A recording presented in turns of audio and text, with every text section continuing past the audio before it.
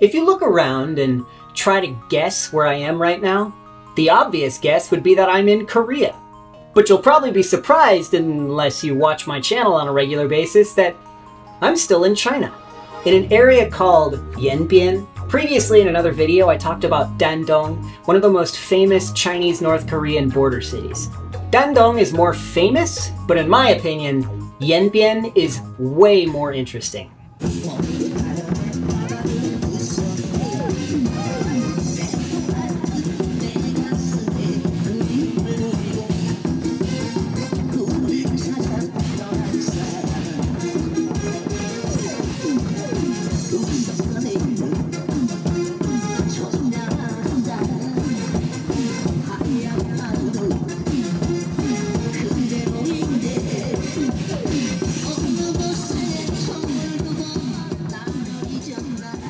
Yanbian is considered one of China's autonomous regions. Autonomous region refers to an area that has more self-governance than most of the other areas of China.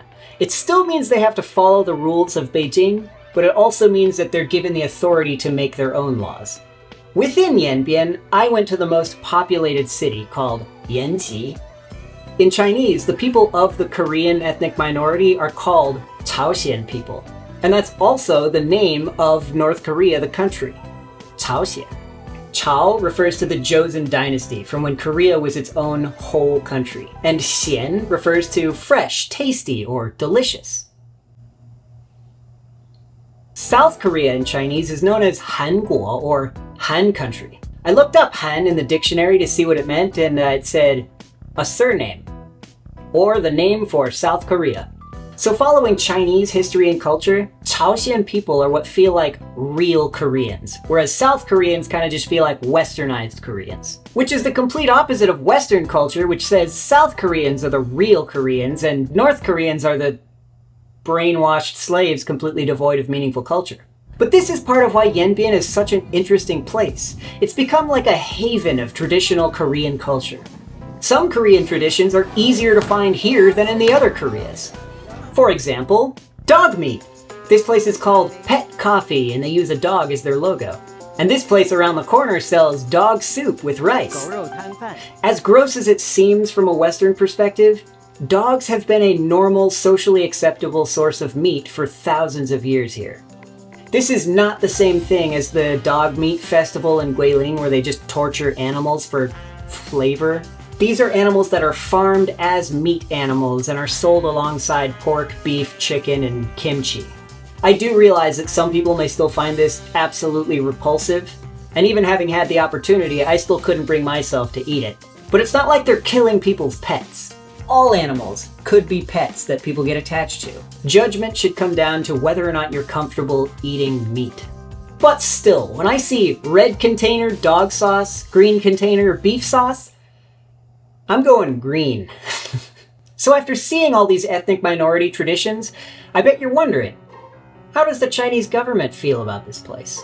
I'm sure you've seen that China has an interesting relationship with their ethnic minorities. On the one hand, average Chinese people praise minorities for their differences. Their unique cultures and backgrounds are underlined on TV shows and in tourism promotions. There is no doubt that Chinese culture as a whole is proud of its ethnic minorities. Finding themed restaurants that serve food from ethnic cultures is really common. Sometimes they're tourist traps, and other times they're directly catering to their own people. But in both cases, they are encouraged and loved. But having such a diversity of cultures in such a homogeneous society means that they're administering regions that don't feel a direct connection to the majority culture, which could stand in the way of Chinese nationalism, which is why they push Mandarin Chinese in these areas to get the minorities to associate more with the Han Chinese population. It's hard to say, you're Chinese, you're one of us. But you're also different, and you speak a different language and have different cultural traditions that are weird and foreign to us, and we're gonna treat you like a novelty and take pictures of you and show them to our friends on our little red book. It's a Chinese social media app. It has nothing to do with the Mao book. Speaking of Mao book, I actually have a dope copy of that. Sorry, I'm way off topic here. Subscribe or join my channel for a video about this thing later. Diversity works in the United States, well, kind of. Because our culture, in essence, is just a melting pot of other cultures. Being from and participating in other cultures is being American. Side note, speaking of melting pot culture, cultural appropriation is not a real thing. There is only cultural appreciation done either respectfully or disrespectfully. When done respectfully, it is culturally appropriate appreciation. When done disrespectfully, it is culturally inappropriate appreciation. Moving on. In Yanti, standardized big city things like trash cans will only have Chinese and English text, but local things like park signs will be in Korean and Chinese. Some things seem to be aimed specifically at the Mandarin-speaking majority, like this sign outside a traditional market left over from COVID times that says, "No entry if you have a yellow health code. All market patrons must wear a mask. Do not spit on the ground." But then you'll find things like the respect the line order propaganda that you see all over Shenzhen, but translated in Korean.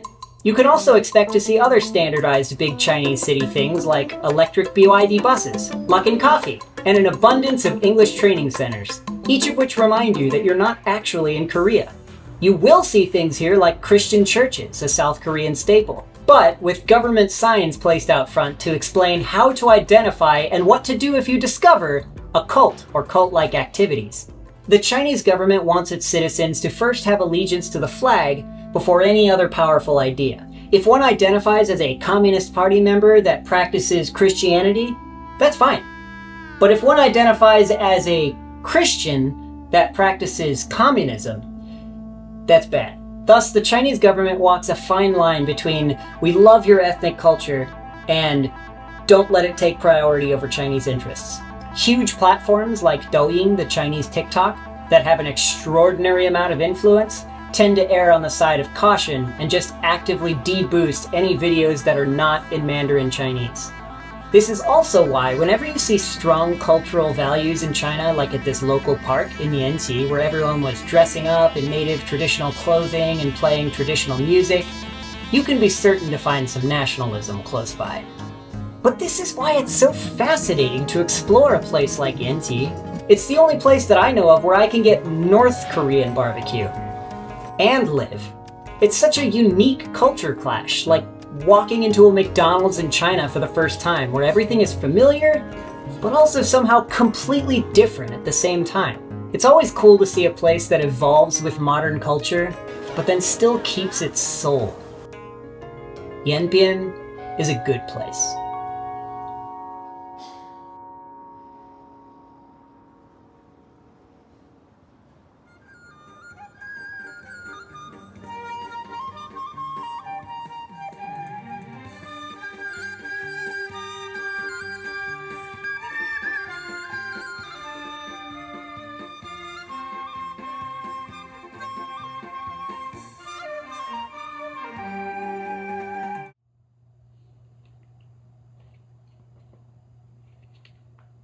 It's pretty cool.